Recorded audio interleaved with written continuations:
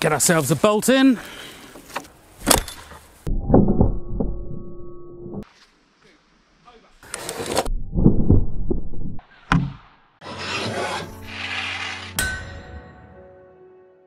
Hi, it's Todd from Todd's Workshop and Todd Cutler here, and today I'm back with this Roman catapulta.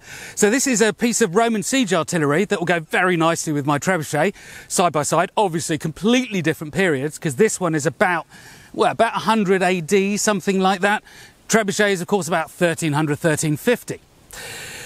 But this was sitting in my cupboard, and the Slow-Mo guys came to me a few months ago for their new show, Slow-Mo Guys Big Adventures on Sky TV, asked if I had some interesting things to film. Here we are. I made it 10 years ago. I just never made a stand for it. So I never even shot the thing. So I dusted it down, made a stand, get to play with it. So they've had their turn and now it's our turn. So we're going to film this thing. We're going to tune it. We're going to talk about the engineering. We're going to shoot it. We're going to see what it does. So I've built swamp racers. I've put jet engines into motorboats. I've built electromagnetic cannons. And I was asked to build one of these, to head the project, head the engineering team, to build a double-sized one of these. So this is what's called a 3-span machine, and it shoots the bolts that are about this long. We built a 6-span machine. It's TV, you always build it bigger, don't you? And the Romans never built them that size, but who cares? It's TV! So just have a look at this clip where we started to test it.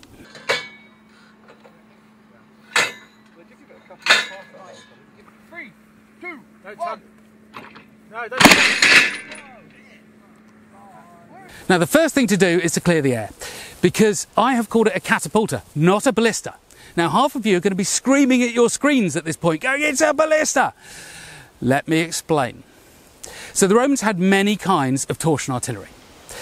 The ones that shoot rocks and balls out of a bow type arrangement like this are called ballista.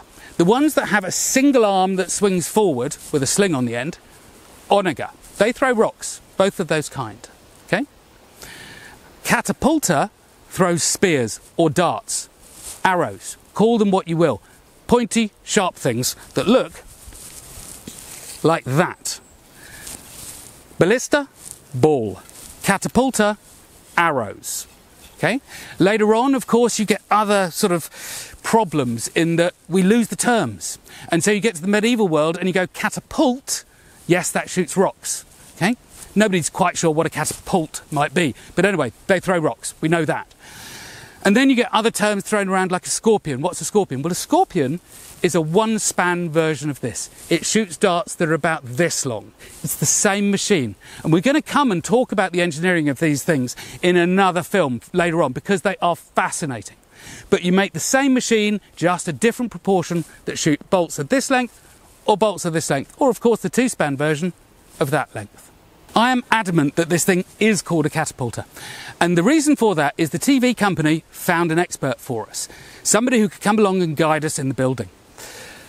It wasn't just a random dude they found down the pub. The man's name was Alan Wilkins. And 3 men were instrumental in putting a book together. Len Morgan, Alan Wilkins, and E.W. Marsden to write Roman and Greek artillery. This is the 2nd volume. And if you don't know it, and you want to build these things, go buy it. It has every detail, every number, every size that you could ever want for building these machines. Priceless, absolutely priceless. And it was a pleasure to spend a week with Alan Wilkins, lovely guy. But as far as I'm concerned, he called this a catapulta. And if he calls this a catapulta, and he literally wrote the book on them, that's good enough for me. I still haven't really answered why I made it. I made the first one because TV paid me to make it, and it was great fun, and it really was. It was a really interesting project. But I was so enthused by that project and meeting Alan Wilkins and just talking to him about all these things and understanding more about something that I didn't really understand anything about. I just wanted to come away and make it. You know, the simplicity of it, the complexity, the beauty, the concept behind it, the structure and the logistics that the Romans used to run these things when, in the nicest possible way, English people are living in mud huts and they're issuing, you know, artillery manuals for where you can sight these things. It blew my mind, and I needed to get involved and make one. But also in a very geeky engineering way. You know I love to find out things. And this is one of the only pieces of engineering that I've come across that scales up and scales down. And what I mean by that is if you imagine something like a jumbo jet, if you build it 3 times the size, it doesn't fly 3 times as fast. It doesn't do that. Engineering doesn't work like that. But these machines do. You can build a 1/3 size one and all the timbers on it, 1/3 the size, everything's 1/3 the size, shoot 600 meters. You build it 3 times bigger, everything is scaled up 3 times the size, increases, shoot 600 meters. Some of you out there are going, yeah, what's the fuss about? Other people out there are going, wow, that is amazing. Take it from me, it is really unusual. And I wanted to get involved in this world. So I came back and I made it. But I'm also a busy guy and I just never got round to quite finishing it. Did all that, never made the stand. And so in truth, actually, that's why the stand is a little bit off from the book. It's not quite right, but it got the job done. Sorry, I've rambled for far too long, so it's time that we go and shoot it. But I'll load it, I'll talk about it while I'm doing it, and then we'll go on a tour of the machine. So we're going to pick up this machine as if it's just been shot. So we lift up the ratchet. You then got the ropes here on the winch mechanism. You pull that, give it a bit of slack. Now you can slide the whole trigger assembly forward. Now this is the way that all Roman and Greek artillery seem to function. The Romans, of course, copied the Greeks. And then in later times, this trigger system seems to have been abandoned by the Romans. But around about 250, the BALLISTA, which is a Roman crossbow, started to come in. This trigger system still worked in the siege artillery, but the smaller things, they moved to a rotating nut as far as I can see. Now you can see that the power of this machine is really quite low. I shouldn't be able to do that. I've just got it out of storage. I'm just trying to learn it, trying to learn the machine, make sure it's not going to kill me because there's a lot of pent up power here. I don't know when this is fully tensioned what kind of power is going to be in this, what kind of draw weight. I would think several hundred kilos, and that's a lot of pent up power. So now though, it has got hard enough that I need to move to a single movement. I can't twirl it round and round. I think another couple, that'll do us, I think. But I can promise you, it will be getting very scary once we tensioned it fully up. So now the bolt goes in, and quite simply, just pull the cord. Let's start our tour with the engines of this machine, the torsion bundles. So a bow, a long bow, crossbow, is flexion. It's a spring, it bends. These ones twist. That's what gives it the motive force. So you put a stick through the bundle, you pull it. It wants to flick back. Flick back hard in the case of this one, because at the moment I've got very little tension on it. So I've got the pre-tension from when I strung this, but no twist on it. And I can get that now that far, and I'm giving it maybe 40 kilos, something like that. 90 pounds in draw weight. It's going to go up a lot from there because a little bit of twisting here makes one heck of a difference here. Then we've got 2 laminated ash arms, curved in a plated oak headstock. So this actually dates it. The earlier ones weren't like this, so you could increase the power, increase the draw length, or the power stroke, but we're going to come into that in later films talking about the engineering. We have the brass washers here. You can rotate them, and then you can drop pins through to stop them unrotating and coming back, and that's how you add your pre-tension. But we're going to go around the front now and look at the faceplate. Now when we come to the front of the machine here, we've got an armoured plate. So you've got a decorative repoussé brass plate here with a god on it. Under that is a steel plate, because those bundles are enormously tensioned when you put them in. Then you put the arms in, you put a pre-tension twist on them, other way actually, pre-tension twist on the washers, and then of course when you draw the thing back you put even more tension on them. A slingstone in there, an arrow, a spear, another catapulta dart, a ballista rock. All of those things will just absolutely destroy that bundle because it is under so much tension. You've got to protect it. Now the Romans also were very good at intimidating people, very good at being cool, having the best kit, looking good. So why not put a god on the front that can spit the darts? Because that's the sort of thing that they did. And they, they'd write on slingstones. I bet they wrote on the darts too. Just looks awesome. The next important thing is the trigger system and the slider.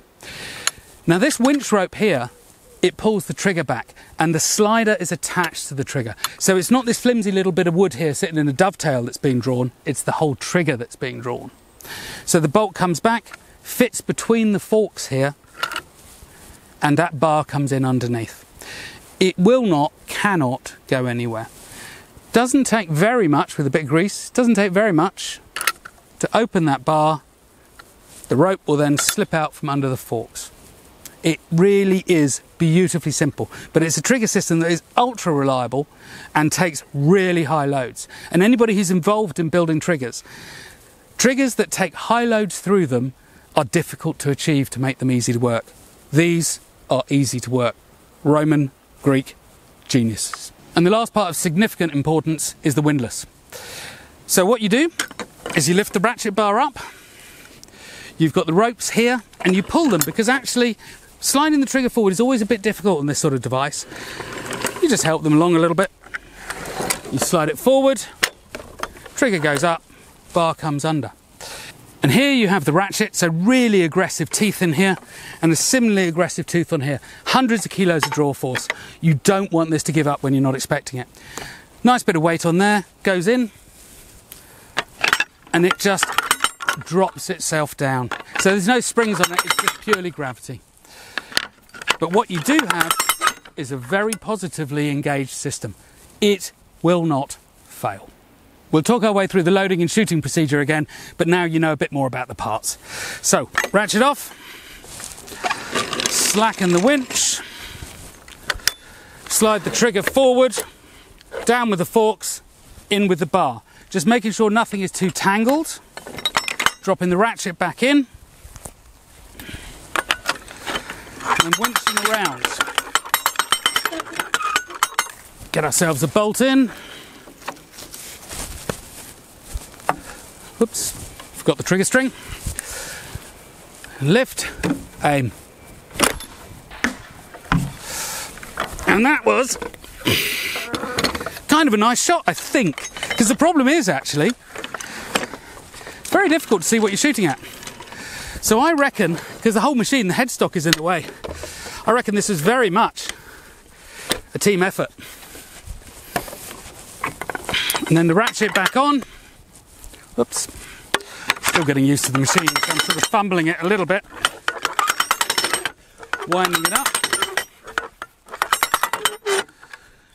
But it wouldn't surprise me at all if the Romans had angle gauges of some kind on their machines. Somebody will know out there.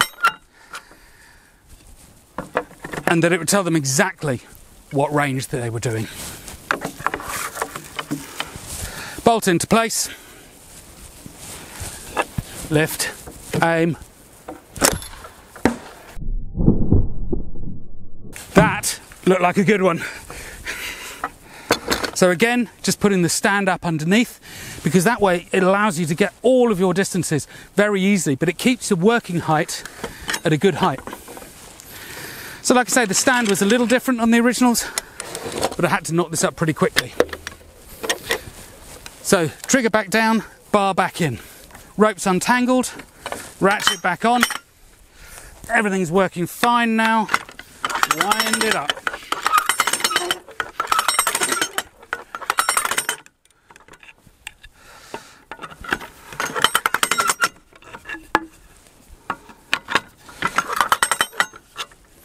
That'll do.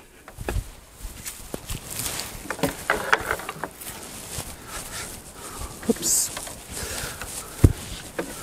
Left and... oh, again, couldn't quite see, but it felt all right. Stand back into position, ratchet off. Winch pulled open, trigger fingers down, trigger bar underneath, ropes untangled, ratchet back in, bar back in,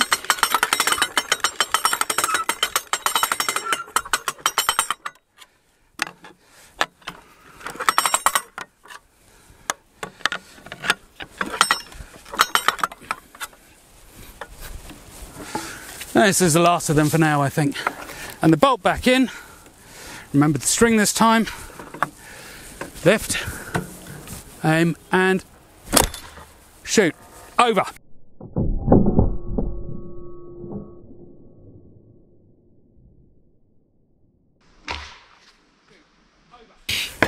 Got the guy behind, I guess. Right, that's it for now, I think. And here we are at the end of film number 1 with the Catapulta. And it won't be the last, I promise you that, because we need to find out how I can make it more powerful, what problems I get on the way.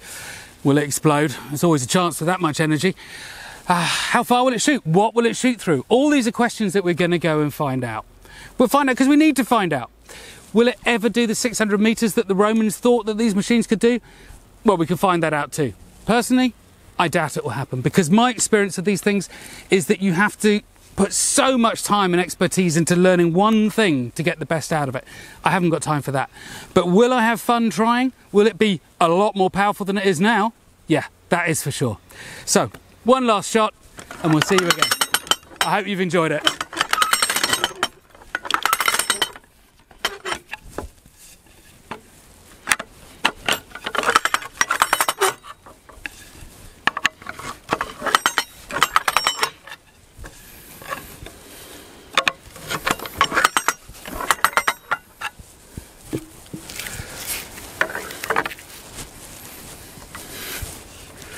See you again, guys.